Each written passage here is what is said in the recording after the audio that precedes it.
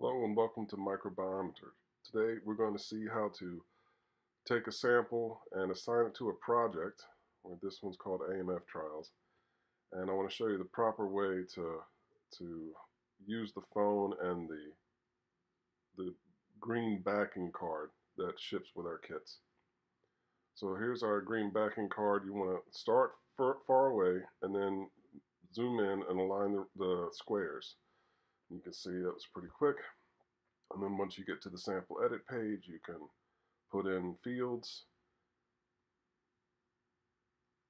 There's some standard fields here, and what I'm going to show you later is how to add your own fields when you create a project. All right, we need to change the location. So we click the green map button, gets us to our Google map, and now we can click on the sample and move it. It's as simple as that.